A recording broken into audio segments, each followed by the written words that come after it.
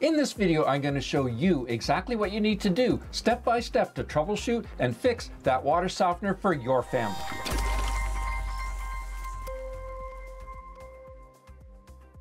Hi, I'm Gary the Water Guy, and I simplify water filtration to help you conquer crappy water for your family. Has your water softener stopped using salt? Or maybe it's using far more salt than normal.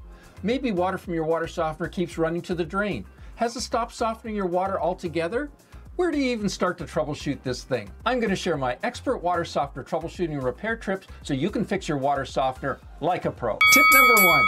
Do you know how your water softener works? You can't fix something unless you know how it works, or at least how it's supposed to work. If you don't know, check out this video of mine before you go any further. I'll put a link in the description down below. Tip number 2, test your water's hardness before and after the water softener. You'll need to test both the hot and the cold water after the water softener.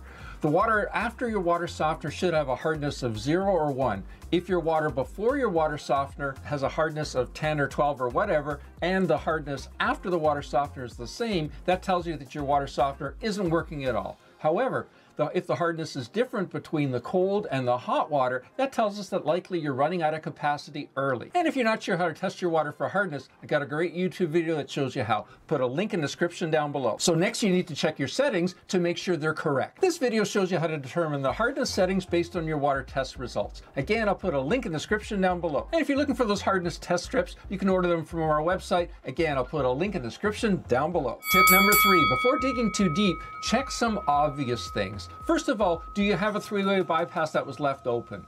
What do I mean? Again, check this YouTube video of mine to learn more about 3-way bypasses. But basically, this is a 3-way bypass. You can see the arrow going down, that's the water going in. You can see the arrow going back up, that's the water going out. And you can see in between those two, there's a valve that's shut off. So what will happen sometimes when you have service done, unfortunately, usually by a plumber, is they'll come in, they'll shut off the water, so they'll close all 3 of those orange valves. And then when they're done doing the service, they'll open the inlet valve, the outlet valve, and yeah, you guessed it, they'll very often open the bypass valve too, and then you won't have any soft water. So definitely, if you got a 3-way bypass, check that out. Next, check that you have enough salt in the brine tank. Typically, if you have a post-fill water softener, the salt level should be higher than the water level, but there should be water in there. If yours is a pre-fill water softener, the salt in there should be about half full. And for more info about the salt level, here's a great video about how much salt should be in your water softener based on your household. And if you're not sure how to tell if yours is a pre or post-fill water softener, check out this video. Again, link in the description down below. Tip number 4, check some basic maintenance items next. Has the water softener been using about the same amount of salt recently as it always did?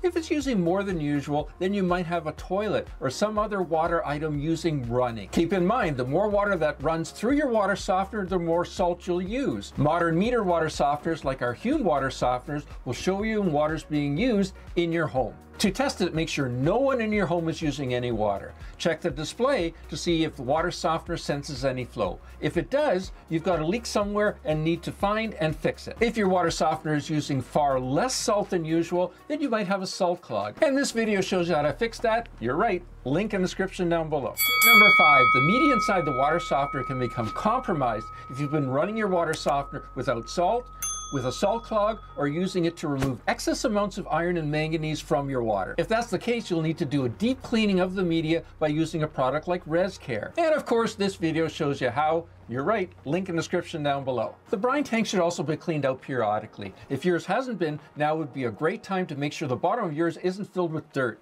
This video shows you how. Tip number 6, all of a sudden if there's far more water in the brine tank than usual, you could have a clogged injector or compromised pistons. This video shows you how to troubleshoot and repair that concern. Usually when that happens, the injector is clogged and you just need to clean or replace that injector. And I've got a great YouTube video that shows you how. Tip number 7, has the meter stopped working? If the meter no longer measures how much water you're using, it won't tell your water softener when to regenerate. If you have a blank display on your water softener, the meter definitely won't be working. This video will show you how to fix that. But if the display is lit up and you run some water through the water softener, but the display shows no flow, you'll need the advice from this video to get that fixed. Again, link in the description down below. You guessed it, tip number 8. If you've noticed that the water flow in your home has slowly become worse, it might mean that your water softener meter media is partially clogged and restricting your water flow. You can quickly check it out by bypassing the water softener and then following the advice from this video. Tip number 9. Does the water from your water softener stink like garbage? You'll need to disinfect the media by following the process outlined in this video. Link down below. Tip number 10. Does your softened water suddenly taste salty? This video outlines how you can troubleshoot and fix that for your family. Tip number 11. We sometimes get concerns about the water feeling slimy after regeneration. This video will help you troubleshoot that one too and offer some great solutions for your family. Tip number 12. Do you hear water running to the drain when the water softener is in service?